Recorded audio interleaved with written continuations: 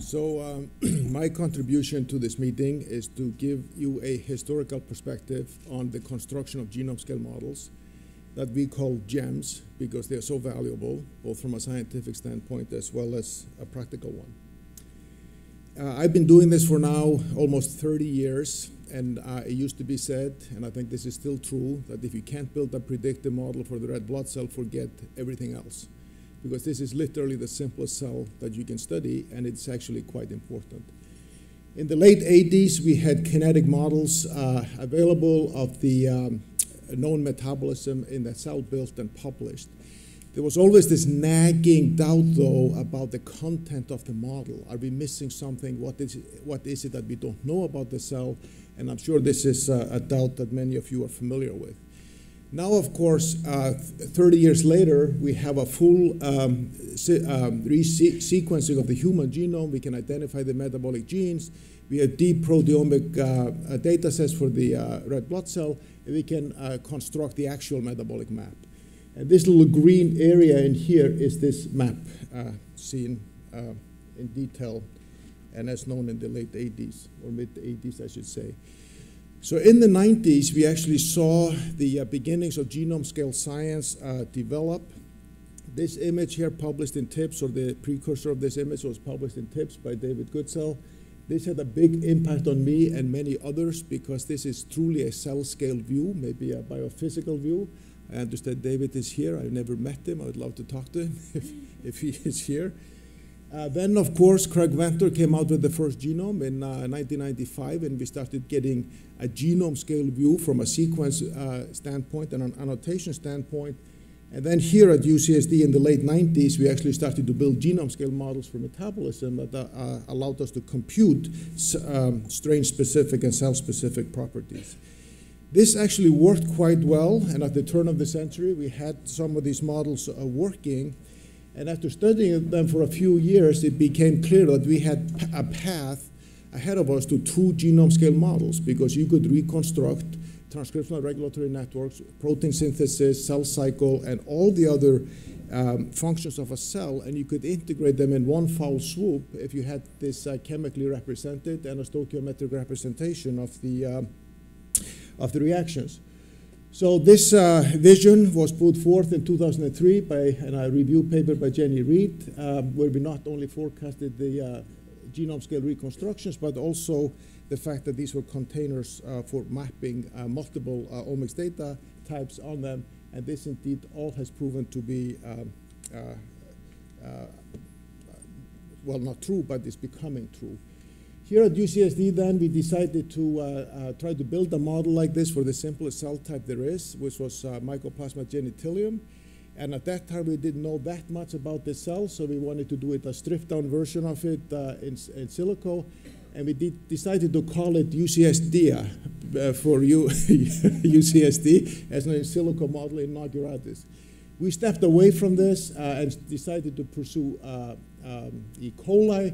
But I think, as everyone in the room knows, Marcus Colbert, who is now at Stanford, has actually completed the construction of this model.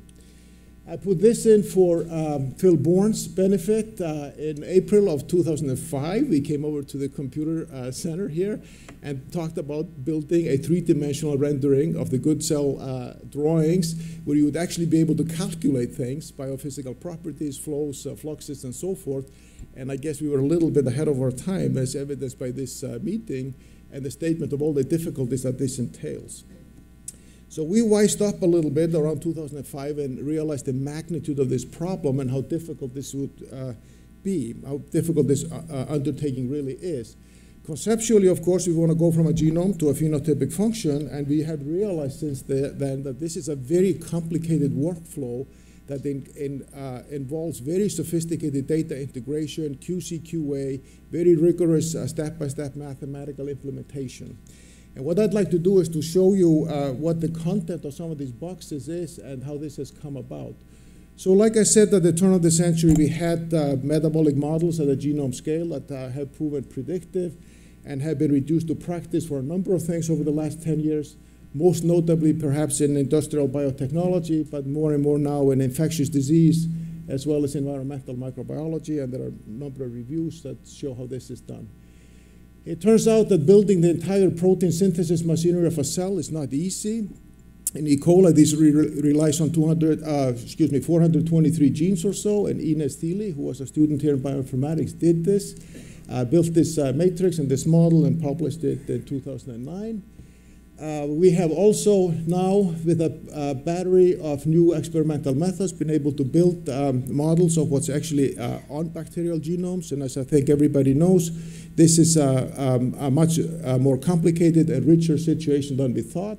But we can now lay on top of a genome map like this multiple omics data types, proteomics, transcription, start site sequencing, expression profiling, chip data, and so forth. And this has led to what we call the metastructure of a genome, because there's much more to a genome than simply its three-dimensional structure and base pair sequence. And who knows how many dimensions there are. And they seem to be growing. And the first one of these metastructures came out in the fall of 2009 and made the cover of Nature Biotech, and we now have a few of these for various bacteria. We have now begun to integrate metabolism and expression, and this is kind of an important model because this allows us to compute the entire molecular biology of a cell and all its metabolic requirement in one foul swoop and balance the entire process.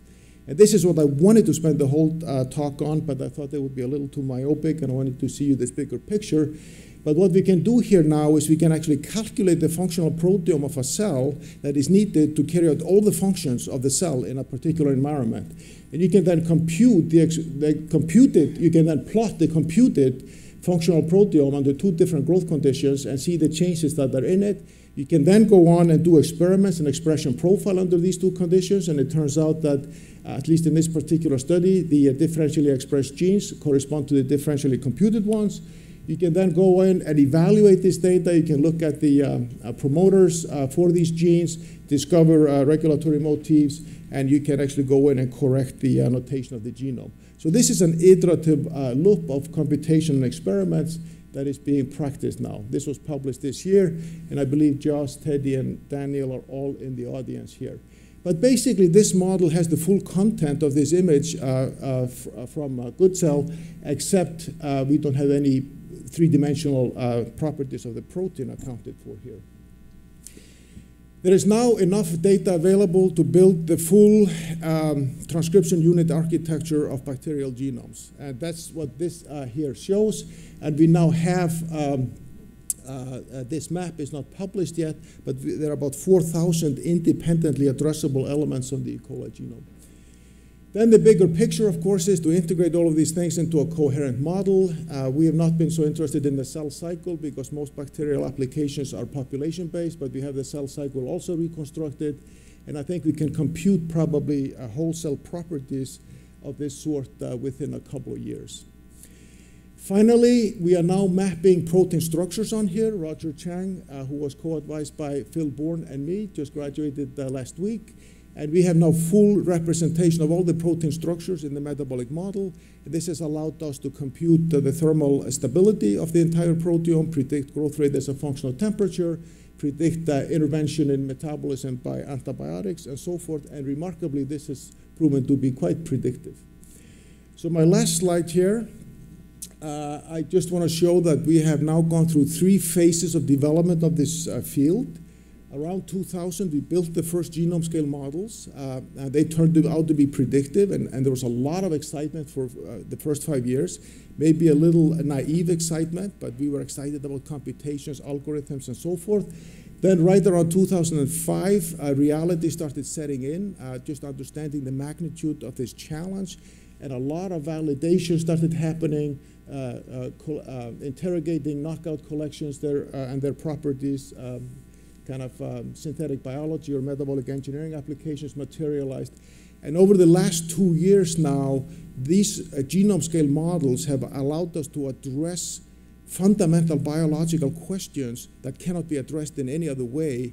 And there have been now 3 or 4 papers in Nature and Science over the last 2 years that have demonstrated this to be true.